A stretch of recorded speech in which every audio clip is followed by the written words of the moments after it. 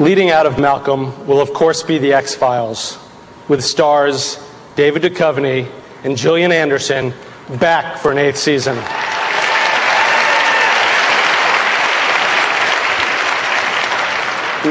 I say, of course, as if this was some kind of foregone conclusion, when in fact the last month of negotiations drove me to live on Pepto-Bismol shots and Alka-Seltzer chasers. People are applauding that? Thank you. The importance of this show to the Fox network is really significant. Even in its 7th season, when most dramas have long ago bitten the creative dust, The X-Files remains an extraordinary hour.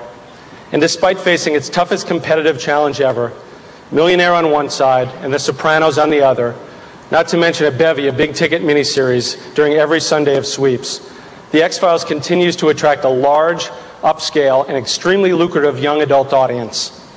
In fact, few shows have weathered the Millionaire competition as well as The X-Files. And next season, we won't be competing against The Sopranos until that show's March premiere.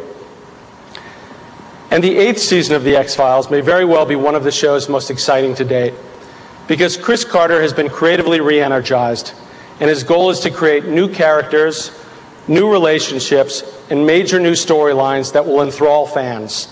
And that'll begin with this Sunday's finale, with Mulder's disappearance, some might say abduction, and continue at the top of next season with Scully teamed with a new partner in her search for him.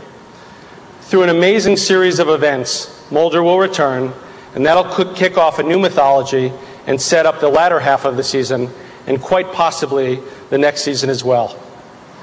We're so happy to have them here with us, so would you please join me in welcoming the Golden Globe Award-winning stars of The X-Files, Gillian Anderson and David Duchovny.